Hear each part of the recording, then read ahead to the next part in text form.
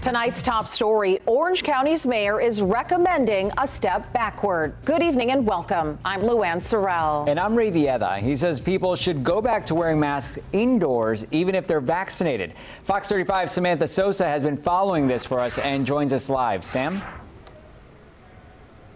Hey guys, yeah, some serious talks about wearing masks again as cases of COVID in Orange County skyrocket. In fact, the CDC says that we are now at high risk for transmission.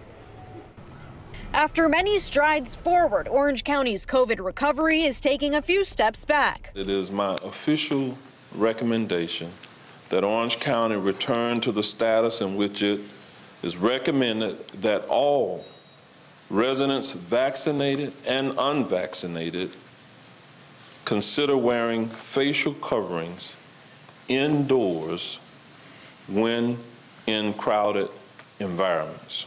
The announcement comes as case numbers dramatically increase. The Florida Department of Health is reporting Orange County's 14-day rolling positivity rate is almost 8%. 2 weeks ago, it was close to 4%. So it has doubled.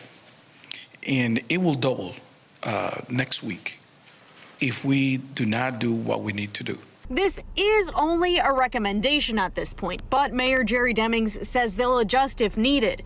We asked whether a mask mandate is possible given state orders suspending such mandates. It is possible, and the governor's executive order prohibits the institution of fines or any of that. Local reps from the Republican Party of Orange County not on board with any mandate. It's inappropriate. It's wrong. The governor of the state of Florida has the authority, and the authority is what it is. And Jerry Demings needs to stop with his political games.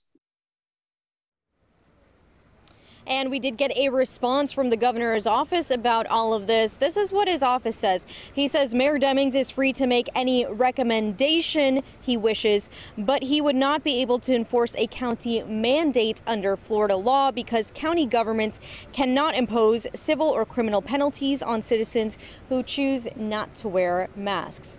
I'm live in Orange County tonight. Samantha Sosa, Fox 35 News.